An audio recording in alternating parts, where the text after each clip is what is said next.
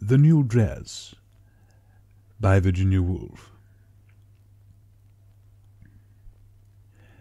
Mabel had her first serious suspicion that something was wrong as she took her cloak off, and Mrs. Barnett, while handing her the mirror and touching the brushes, and thus drawing her attention, perhaps rather markedly, to all the appliances for tidying and improving hair, complexion, clothes, which existed on the dressing-table, confirmed the suspicion that it was not right, not quite right, which growing stronger as she went upstairs, and springing at her with conviction as she greeted Clarissa Dalloway, she went straight to the far end of the room, to a shaded corner where a looking-glass hung, and looked.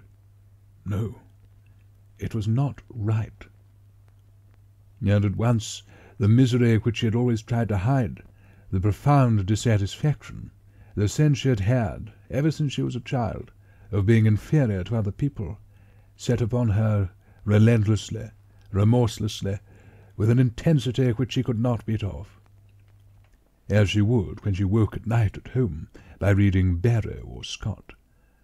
For all these men, all these women, all were thinking, "What's Mabel wearing? What a fright she looks! What a hideous new dress!" Their eyelids flickering as they came up, and then their lids shutting rather tight.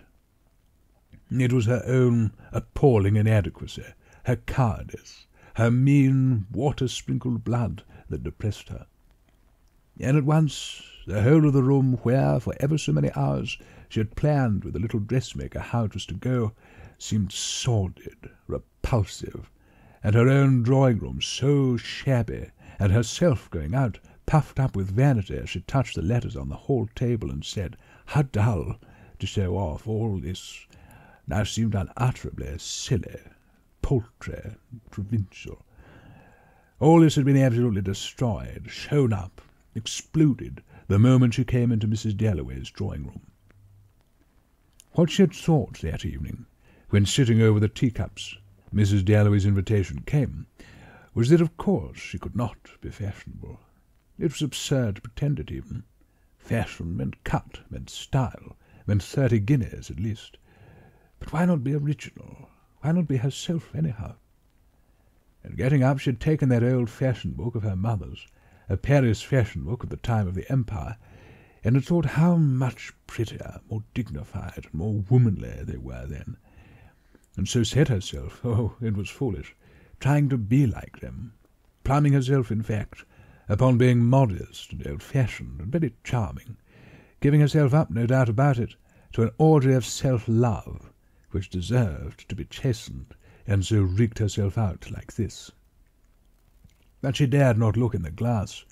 She could not face the whole horror, the pale yellow, idiotically old-fashioned silk dress with its long skirt and its high sleeves, and its waist, and all the things that looked so charming in the fashion book, but not on her, not among all these ordinary people. She felt like a dressmaker's dummy standing there, for young people to stick pins into. "But, my dear, it's perfectly charming," Rose Shaw said, looking her up and down with that little satirical pucker of the lips which she expected, Rose herself being dressed in the height of the fashion, precisely like everybody else, always. "We are all like flies trying to crawl over the edge of the saucer," Mabel thought, and repeated the phrase as if she were crossing herself, as if she were trying to find some spell to annul this pain, to make this agony endurable. Tags of Shakespeare, lines from books she had read ages ago, suddenly came to her when she was in agony, and she repeated them over and over again. "Flies trying to crawl," she repeated. If she could say that over enough and make herself see the flies, she would become numb, chill, frozen, dumb. Now she could see flies crawling slowly out of a saucer of milk with their wings stuck together, and she strained and strained, standing in front of the looking-glass, listening to Rose Shaw, to make herself see Rose Shaw and all the other people there as flies, trying to hoist themselves out of something, or into something, meagre, insignificant, toiling flies. But she could not see them like that, not other people. She saw herself like that. She was a fly, but the others were dragonflies, butterflies, beautiful insects, dancing, fluttering, skimming, while she alone, dragged herself up out of the saucer. Envy and spite, the most detestable of the vices, were her chief faults. "I feel like some dowdy, decrepit, horribly dingy old fly," she said, making Robert Hayden stop just to hear her say that, just to reassure herself by furbishing up a poor weak-kneed phrase, and so showing how detached she was, how witty, that she did not feel in the least out of anything. And of course Robert Hayden answered something quite polite, quite insincere, which she saw through instantly, and said to herself directly he went again from some book, "Lies, lies, lies." For a party makes things either much more real or much less real, she thought. She saw in a flash to the bottom of Robert Hayden's heart. She saw through everything. She saw the truth.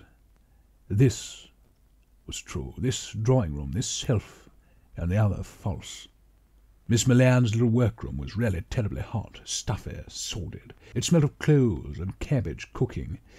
And yet, when Miss Milan put the glass in her hand, and she looked at herself with the dress on, finished, an extraordinary bliss shot through her heart. Suffused with light, she sprang into existence. Rid of cares and wrinkles, what she had dreamed of herself was there, a beautiful woman, just for a second. She had not dared look longer. Miss Milan wanted to know about the length of the skirt.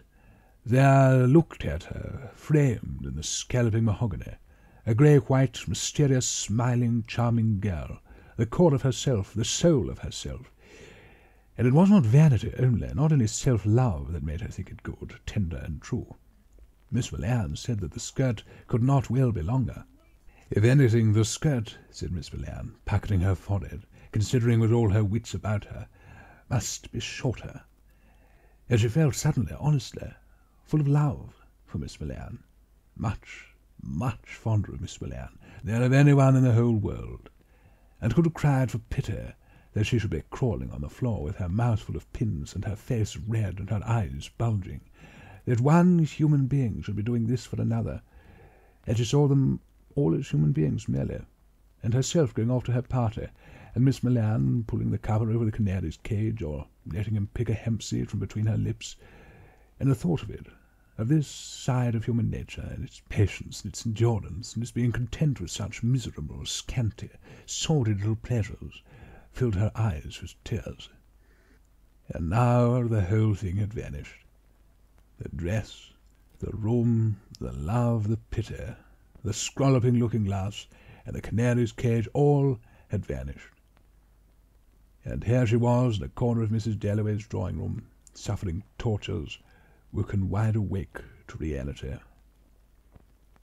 But it was all so paltry, weak-blooded, and petty-minded to care so much at her age with 2 children, to be still so utterly dependent on people's opinions, and not have principles or convictions, not to be able to say as other people did, "There's Shakespeare, there's death, we are all weevils in a captain's biscuit," whatever it was that people did say. She faced herself straight in the glass. She pecked at her left shoulder. She issued out of the room, as if spears were thrown at her yellow dress from all sides. And instead of looking fierce or tragic, as Rose Shaw would have done, Rose would have looked like Baudelaire, she looked foolish and self-conscious, and simpered like a schoolgirl, and slouched across the room, positively slinking, as if she were a beaten mongrel, and looked at a picture, an engraving. As if one went to a party to look at a picture. Everybody knew why she did it. It was from shame, from humiliation. "Now the fly's in the saucer," she said to herself, "right in the middle, and can't get out. And the milk," she thought, rigidly staring at the picture, "is sticking its wings together." "It's so old-fashioned," she said to Charles Burt, making him stop, which by itself he hated, on his way to talk to someone else. She meant, or she tried to make herself think that she meant, that it was the picture and not her dress that was old-fashioned. And one word of praise, one word of affection from Charles would have made all the difference to her at the moment. If he had only said, "Mabel, you're looking charming tonight," it would have changed her life. But then she ought to have been truthful and direct. Charles said nothing of the kind, of course. He was malice itself. He always saw through one, especially if one were feeling particularly mean, paltry, or feeble-minded. "Mabel's got a new dress," he said, and the poor fly was absolutely shoved into the middle of the saucer. Really, he would like her to drown, she believed. He had no heart, no fundamental kindness, only a veneer of friendliness. Miss Milan was much more real, much kinder. If only one could feel that and stick to it always. Why, she asked herself, replying to Charles much too pertly, letting him see that she was out of temper, or ruffled, as he called it. "Rather ruffled," he said, and went on to laugh at her with some woman over there. Why, she asked herself, can't I feel one thing always, feel quite sure that Miss Milan is right and Charles wrong, and stick to it, feel sure about the canary and pity and love, and not be whipped all round in a second by coming into a room full of people? It was her odious, weak, vacillating character again, always giving at the critical moment, and not being seriously interested in conchology, etymology, botany, archaeology, cutting up potatoes and watching them fructify like Mary Dennis, like Violet Searle. Then Mrs. Holman, seeing her standing there, bore down upon her. Of course, a thing like a dress was beneath Mrs. Holman's notice, with her family always tumbling downstairs, or having the scarlet fever. Could Mabel tell her if Elmthorpe was ever let for August and September? Oh, it was a conversation that bored her unutterably. It made her furious to be treated like a house agent or a messenger boy to be made use of. Not to have value, that was it, she thought, trying to grasp something hard, something real, while she tried to answer sensibly about the bathroom and the south aspect and the hot water to the top of the house. And all the time she could see little bits of her yellow dress in the round looking-glass, which made them all the size of boot-buttons or tadpoles, and it was amazing to think how much humiliation and agony and self-loathing and effort and passionate ups and downs of feeling were contained in a thing the size of a threepenny bit. And what was still odder, this thing, this Mabel Waring, was separate, quite disconnected. And though Mrs. Holman, the black button, was leaning forward and telling her how her eldest boy had strained his heart running, she could see her, too, quite detached in the looking-glass, and it was impossible that the black dot leaning forward, gesticulating, should make the yellow dot, sitting solitary, self-centred, feel what the black dot was feeling, yet they pretended. So impossible to keep boys quiet was the kind of thing one said. And Mrs. Holman, who could never get enough sympathy, and snatched what little there was greedily, as if it were her right. But she deserved much more, for there was her little girl who had come down this morning with a swollen knee-joint, took this miserable offering, and looked at it suspiciously, grudgingly, as if it were a halfpenny when it ought to have been a pound, and put it away in her purse, must put up with it, mean and miserly though it was, times being hard, so very hard.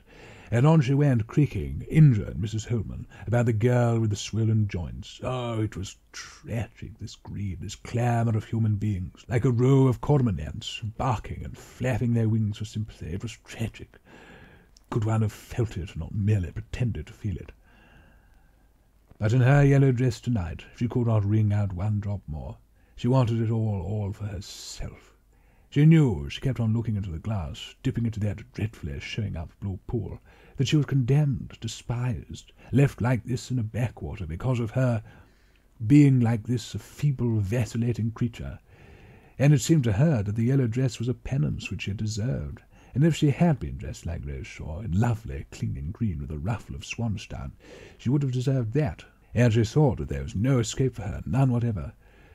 But it was not her fault altogether after all.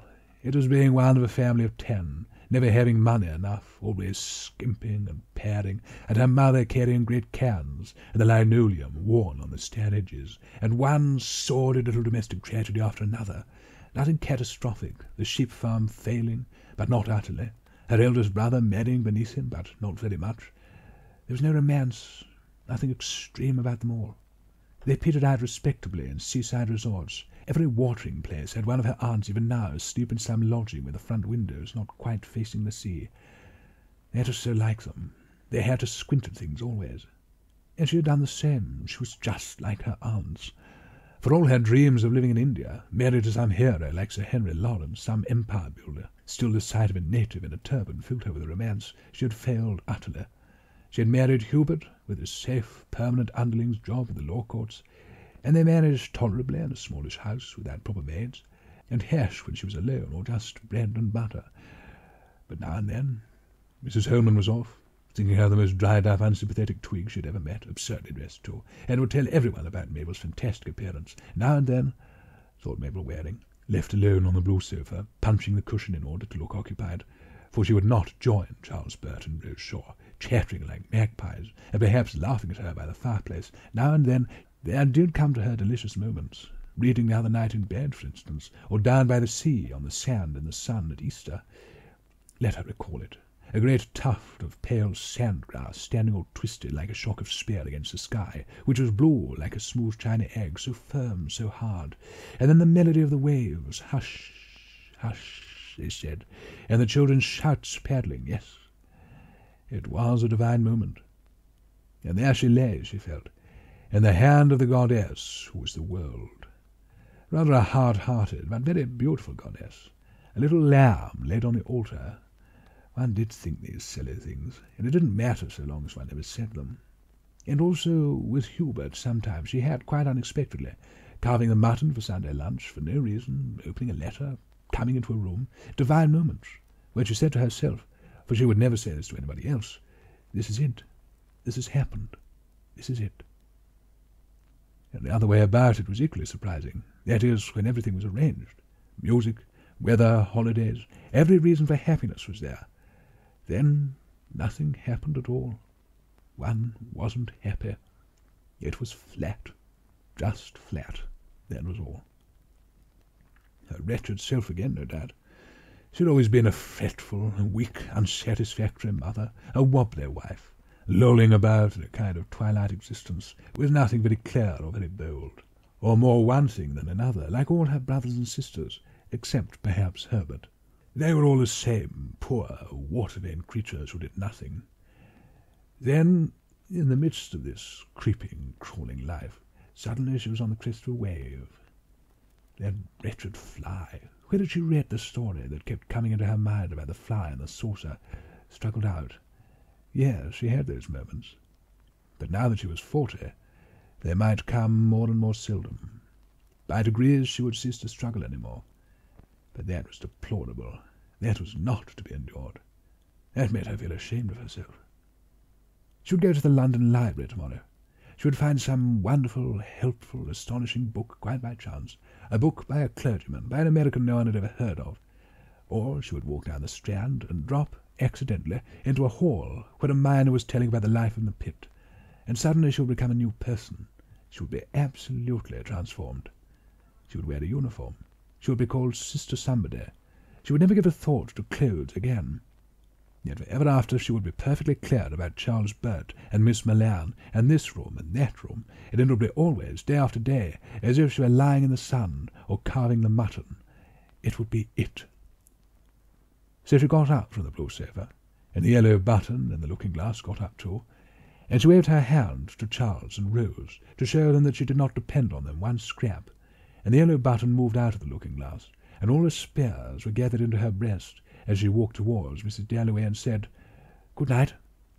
"But it's too early to go," said Mrs. Dalloway, who was always so charming. "I'm afraid I must," said Mabel Waring, "but," she added, in her weak, wobbly voice, which only sounded ridiculous when she tried to strengthen it, "I have enjoyed myself enormously. I have enjoyed myself," she said to Mrs. Dalloway, whom she met on the stairs.